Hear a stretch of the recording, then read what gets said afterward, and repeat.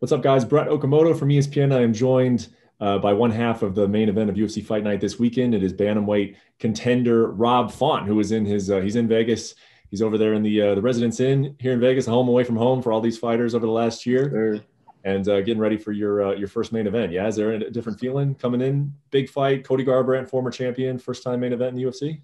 Yeah, I mean, obviously it's a huge. It feels like a huge opportunity, huge field. But I mean, obviously I was fortunate enough to kind of go through this with Calvin a couple of times, and I kind of know what to expect. And yeah, and I'm excited. This is exactly what we want. This is exactly what we need to get close to that strap. And yeah, and, a guy like Cody Garbrandt is dangerous, and it's nothing but fireworks. So I'm excited.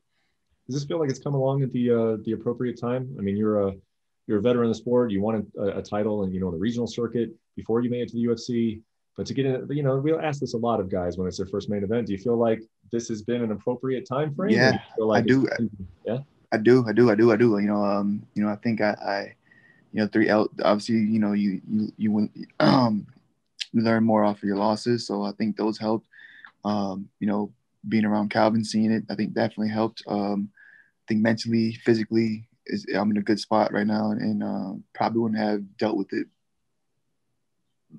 as well back in like 2015, 2016. So I definitely think I'm in a good spot, and this is the right time to main event and fight a guy like Cody Garbrandt. It's interesting to me coming off of last week where Charles Oliveira was headlining the card. And I just thought to myself, like, man, it's going to be his 28th pro fight. We know of him, of course, and we've seen his highlights. We know about his fighting career, but we don't know a whole lot, it felt like, about the man himself. And I kind of feel like that's the same thing with you. I mean, we know that New England Cartel, Rob Font's exciting. He's been a staple in this bantamweight division. But I didn't know a whole lot about your story, and I started to kind of look back on it. And this whole journey in MMA started in a pizza delivery car. Yeah. Yeah. No, I was in Tampa, Florida, delivering pizzas, and I loosely knew what MMA was and UFC, because of guys like Chuck Liddell, but I didn't really watch it. Um, I was more of a kind of a boxing fan for as far as combat sports, and didn't know what jiu-jitsu was. I knew obviously what college wrestling and high school wrestling was, but then I delivered to a house. They were in there doing jiu-jitsu, and they kind of broke it down to me what they were doing and what UFC was at that time. I believe it was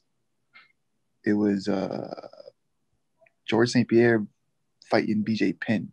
I think that's what they were watching, and I'm like, oh, this is awesome. And they broke it down and told me what school they went to. Um, all this is going on. I'm supposed to be delivering pizzas too, so I'm like probably late for the next one. And I'm like, all right, this is awesome. They tell me what school they went to.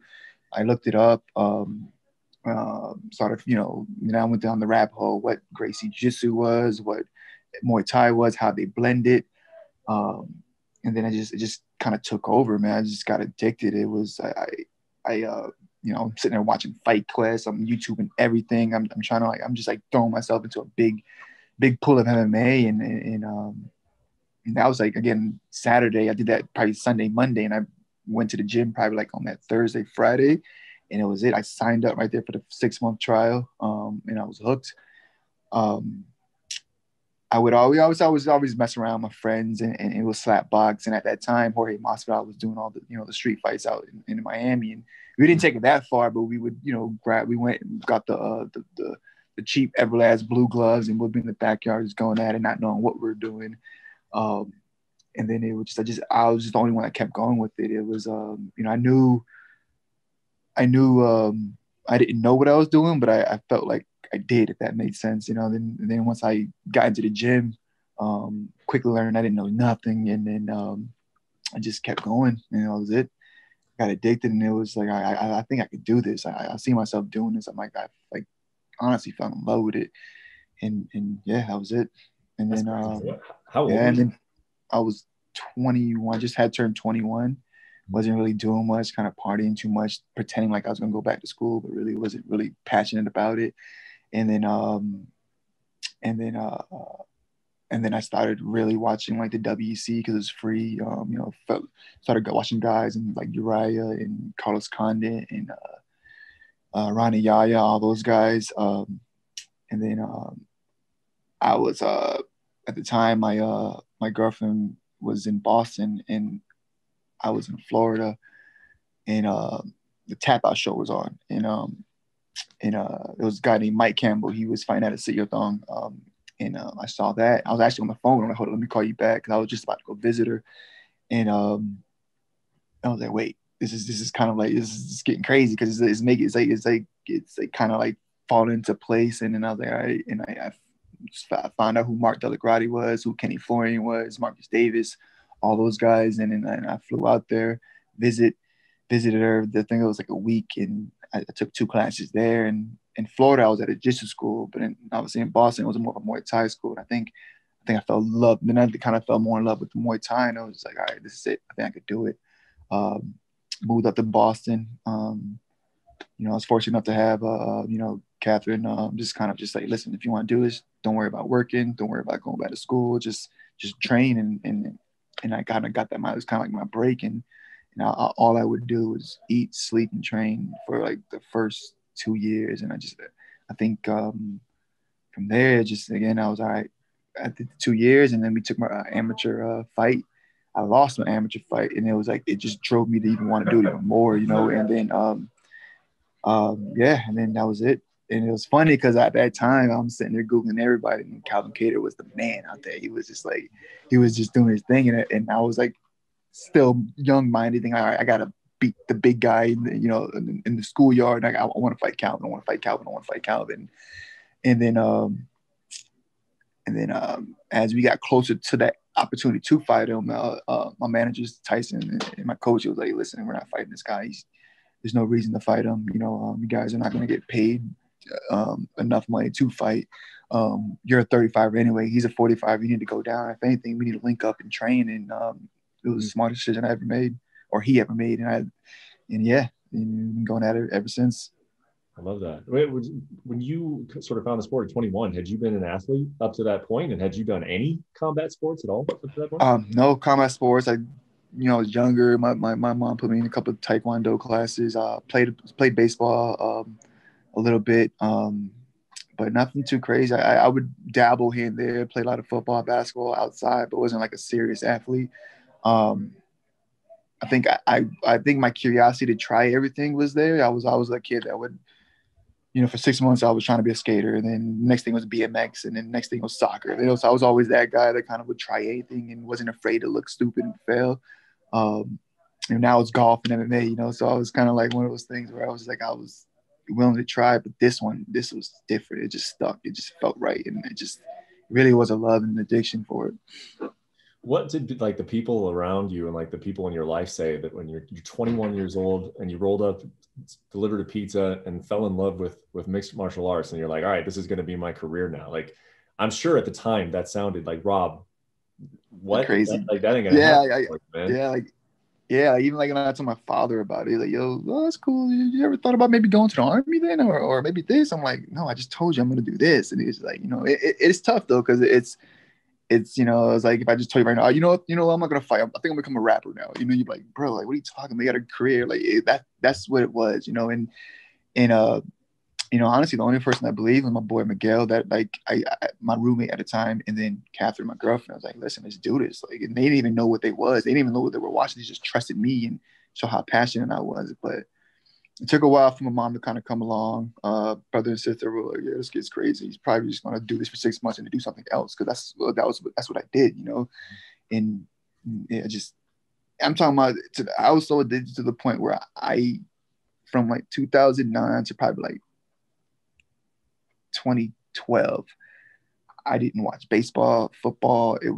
I wasn't up to date. Like, I would obviously watch ESPN here and there, but I wouldn't watch it. I wouldn't watch the football game. I wouldn't play on the Xbox. It was just martial arts. It was to the point where I think I overdid it, to the point where I had to like try to find new activities and to kind of not, be in it too much. And I had to force myself to get back to watching baseball and basketball and golf and stuff like that. And so, yeah, it was.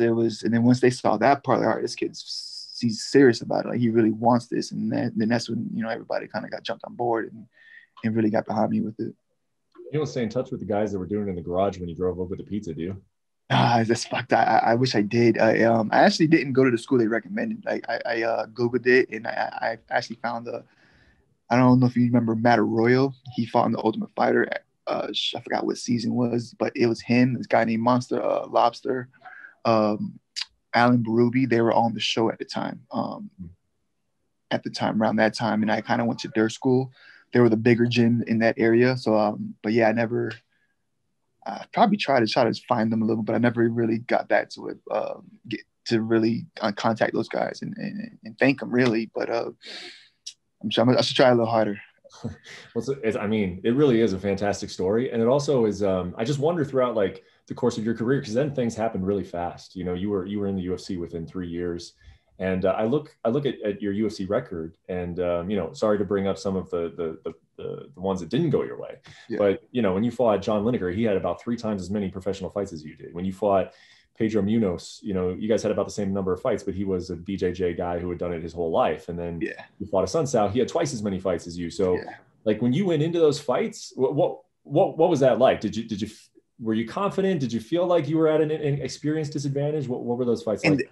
In the Lineker fight, I think I was overconfident. I didn't realize what I was getting myself into, if that made sense. Like I was like, oh, just another fight. But it was like the first time really traveling, first time, you know, fighting. They had us in a soccer stadium. It was huge. It was packed too. And it was like, oh, that's no big deal. It's just another fight. And I was like, no, this is different. This is a different, you know, I think mentally I wasn't there for it. The Munhoz fight, it was just, I panicked, you know, and he rocked me and I shot in and it was like, you know, he's that Munhoz, he's choking you, you know. And then the Assuncao fight was more like, I felt young, you know, I felt like he was just he was always in a better position. He felt wiser and he just knew how to win the fight. You know, I was trying to go in and knock him out. He was in there strategizing to win the fight. And, you know, and I learned from all those fights. And, you know, I think those definitely prepped me for this main event, you know? Yeah, I imagine that almost has to give you kind of confidence that, you know, some guys, like they look back on their losses and they're like, man, I just wasn't as good as that guy or whatever the case is. But you're able to look back and be like, man, like those guys, there's reasons why I lost those fights, I guess. Like, is that kind of what you're looking at? Yeah, I definitely do believe. You know, it's unfortunate that I've been losing nothing but Brazilians. In Brazil, kind of like we joke about it, like Tom Brady can't win in Miami and I can't win in Brazil, but it's the short Brazilians, the hard matchups for me. But you know, I got through it with Moraes, got through it with Thomas Almeida, but yeah, it was one of those things. Like mentally, I was not there for Lineker. I can't even watch that fight. I get sick watching it. And then yeah, the learning how to obviously if I get rocked and hurt or whatever, not to panic too much. And that's what I learned from the Munhoz fight. And then yeah, I think the maturity of Assuncao and his experience and him just always being in a better position in that fight was it was clear, like, all right, there's more than just going there and fighting, and there's more than just trying to knock people out. And you know, again, like I said, like it was like all learning, because like I definitely got into the UFC pretty quick, and I went from fighting Joey Gomez, was basically, no offense to him, was a local fighter. He took that fight on short notice to fight Lineker in Brazil in front of 40,000 people in a soccer stadium, and I was just like, wait a minute, and like to the point where when we were going to the arena, they shut the block down, like the whole thing was shaking. It was crazy, and like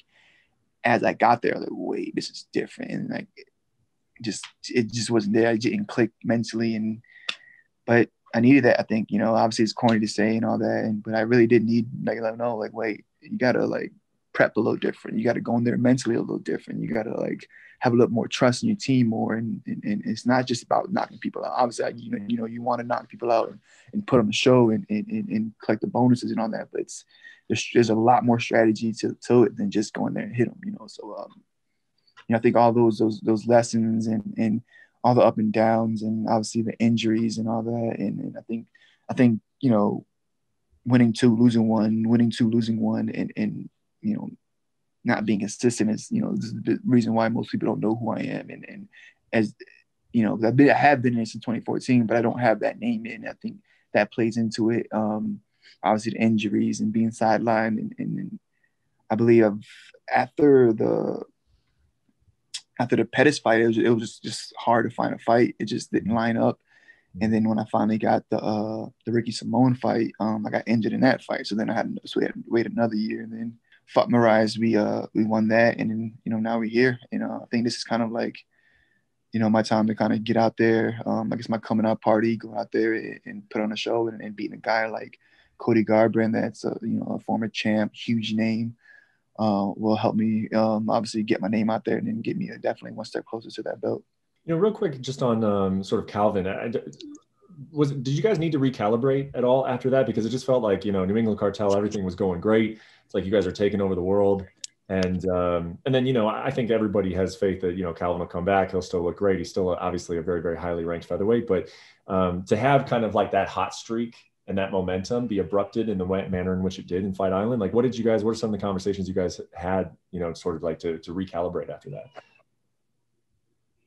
Yeah, it's all mental. It's mental for him. Fighting a guy like Max, it's fighting the best in the world, and it's tough. I think, and then I think Max just had a great night instead of having, I think obviously Calvin had an off night, and then Max having a great night, and yeah, I mean, it's been just trying to stay positive and just get back to work, with just techniques and getting better and defensively, offensively, and just mixing it up a little bit more, Mm-hmm. I talked to a lot of people about the matchup this weekend with Cody, and a lot of people say, like, obviously Cody's tough. He's had a problem with fighting emotional, and so it seems like that's kind of the storyline on Cody. Like there's a lot that goes into fighting Cody Garbrandt, but one thing that just consistently gets brought up is that he fights emotional, and then it's cost him at certain times. Do you take that into account as an opponent? Like, do you look for an opportunity to make him emotional? Like, does that come into the game plan at all? I do. I think I'm not gonna do it more. I'm not gonna try to make him emotional with like talking or showing off in the ring. Mm-hmm. I think I'll my way. I'm gonna frustrate him with my jab and frustrate him and get him to kind of get emotional and just try to wing stuff like he did with Pedro Munhoz. But I think he learned from that. You saw the maturity in the last fight with the Assuncao fight. So yeah, obviously the idea, the goal is to frustrate him with the skill set and the game plan, but also if he doesn't, to kind of pick him apart and go the whole 25 if I need to. Mm-hmm. Mm-hmm. Last thing for you, how do you see the rest of this year going? I mean, we were supposed to get TJ and Colt and Sandhagen a couple weeks ago. That fight's now, being postponed a little bit, and then we still don't have a date on Aljamain and Piotr. But you win this fight against a former champion. How do you see the rest of the year playing out at 135 pounds? Yeah, I mean, I see if I go out there, put on a great performance, finish Cody Garbrandt. Obviously, I'm in that mix, and I'm in that title talk for sure. It's unfortunate that I do believe I'm like 2 behind though. I think Corey, he's on fire right now, and that kid's killing it. And then they obviously have TJ, the ex-champ, who technically didn't lose the 35 belt. So, depending on how that fight plays out, I think I'm 1 behind. So, obviously we got to have the championship rematch, see how that plays out, and then Corey and TJ go at it. And then, so I think I'm going to be sitting for a little bit, basically. I think I'm going to be sitting for a little bit until see how that plays out. And but again, injuries happen. You never know. You never know how it goes. It could be my next fight could be for the belt, but I do think I'm 2 behind for sure. Well, even if that's the case, man, you're in a good spot in this 135-pound division, and really looking forward to this main event against Cody Garbrandt on Saturday, man. Thank you for the time, Rob. Thank you. Appreciate it. Thank you for watching ESPN on YouTube. For live streaming sports and premium content, subscribe to ESPN+.